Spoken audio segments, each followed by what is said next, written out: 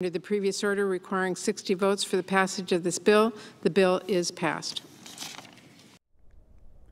You can see the Senate finalizing the votes, and just like that, in the 11th hour, Congress escaped the effects of a government shutdown.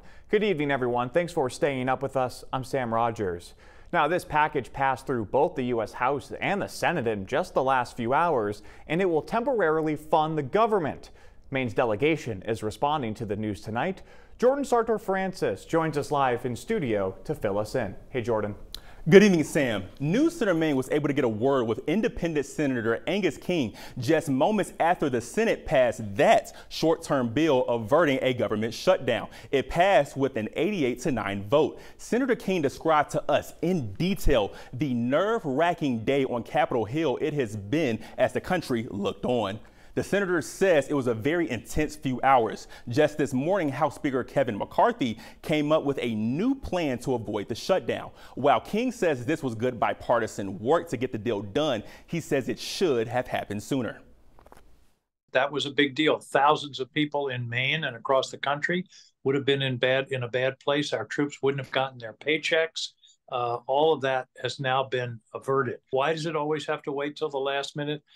I'm afraid that's sort of human nature. Unfortunately, we should be able to do these things on a timely manner. That was one of the frustrating things to me about this whole drama. It wasn't necessary. We could have taken care of this months ago.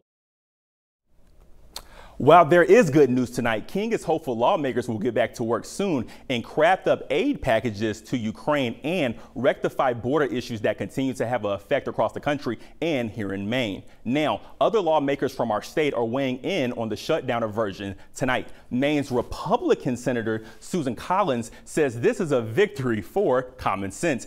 Quote, government shutdowns actually cost taxpayers money by increasing the cost of short-term borrowing by the government and have an adverse impact on the entire economy. Democratic Congressman Jared Golden actually backing Speaker McCarthy, saying he did the right thing, adding, quote, Congress now has 45 days to negotiate a long-term plan, and I will continue working to support the budget deal that Congress agreed to earlier this summer.